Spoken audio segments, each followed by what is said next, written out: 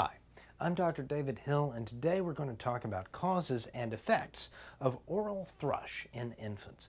When we say thrush, what do we mean? Well, we might mean a lovely brown bird, but not today. No, what we mean is white patches that occur inside a baby's mouth. Those patches are actually colonies of yeast.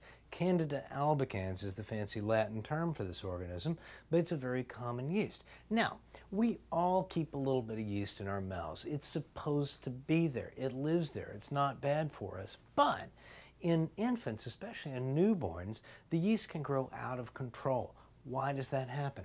Well, the newborn's immune system is still developing, and the parts of the immune system that are best at keeping organisms like yeast at bay may not be adequately developed, so the yeast kind of goes nuts. Now, yeast loves moist, dark areas, and nothing is moister or darker than the mouth. Even if your baby cries a lot, it's still pretty dark in there most of the time, right?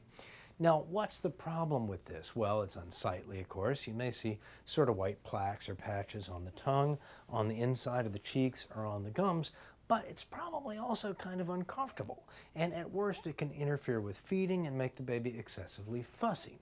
The other problem with yeast in the baby's mouth is if you're nursing, sometimes that yeast will infect your nipple. And that is excruciatingly painful. Nursing may be uncomfortable at times, but it's not supposed to be dreadfully, horribly painful. If you're having that kind of pain, you want to talk to your doctor about being treated for yeast. Frequently, whether mommy or baby has yeast, we try and treat them both at the same time so they don't pass it back and forth.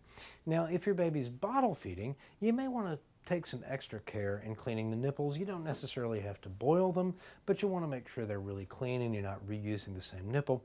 Same thing with the pacifier. Make sure that those pacifiers get cleaned off pretty well so that the yeast doesn't live on that pacifier. Ideally, you wouldn't give the baby a pacifier if he or she has a bad yeast infection until that thing has really gone away. You want to sort of decrease the sucking time because the sucking time can be uncomfortable. Now, what is the doctor going to do? Our first-line therapy is an old, very effective medicine to kill Candida albicans. It's called nystatin. It comes in this sort of yellow, syrupy-looking liquid that you can apply right to the baby's mouth. The medicine works where it lands, so you want to use a swab or a dropper to get the medicine on all the little white patches.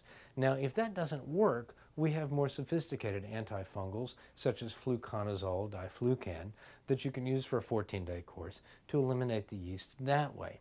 Now, some moms want to know, or dads for that matter, hey, is this milk on the mouth or is it yeast? Easy way to tell. You can take your finger or a washcloth, or for us, a tongue blade, and scrape that stuff. If it comes right off, it's not yeast. The yeast won't budge. It's going to be stuck on there. So if you can't get it to come off, now you want to talk to your doctor about treating for thrush, Candida albicans. Talking about causes and effects of thrush in newborns and infants, I'm Dr. David Hill.